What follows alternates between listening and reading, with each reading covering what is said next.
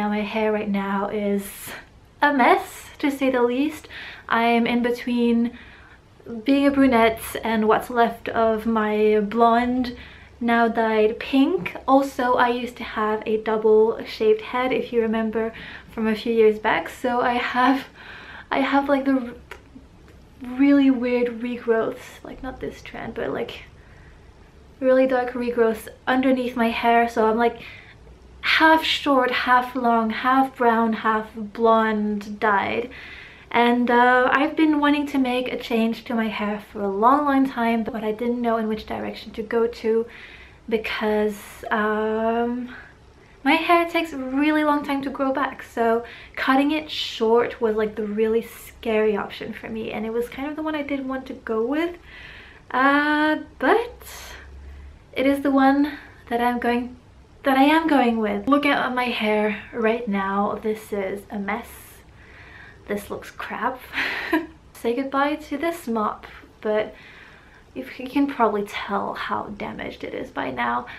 I don't know how many times it's been bleached, but way too many times. And with these really dark roots, it just looks crap. I'm very flustered. I still got a few days till my appointment, but right now I'm flustered about losing this, because look how long it is.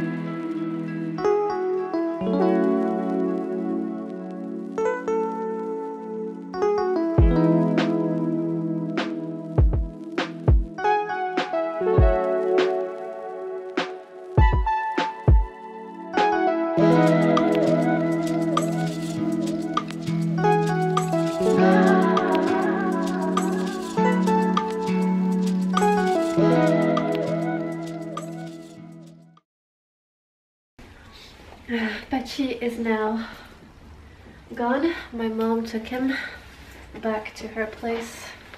Ooh. So he'll be staying with her while I'm away. So I'm leaving in, well, after tomorrow, and I'm sick, which sucks. Actually, it's now Sunday, leaving on Tuesday evening, and I started getting sick on Thursday, but it was just a sore throat. And then Friday I was just like completely sick. Stayed in bed the entire day. I didn't have a fever, but I had like really achy joints, flu-like symptoms, and I was like, oh god, this is not the right time. But now I just have a bit of a stuffy nose. My throat is fine. I just keep sneezing and blowing my nose, and I've got a bit of a sinus thing going on, but I am much better. So I think that by Tuesday I will be good to go. I did not want to do a 11-14 hour flight with a stuffy nose. So yeah, and here's my hair, by the way. It's so weird to me. I'm not used to it. I've washed it since then, so this is like what they look like without it. I'm not used to it yet, and I've gotten a lot of compliments about it, but I think it's just because it's different than what I had. But for me, I cried. I cried, guys. I cried over my cut hair, which is something I said I would never do. But yeah, I need to figure out how to style it. My hair needs to figure out how it wants to be now that it's all like healthy and not fried anymore.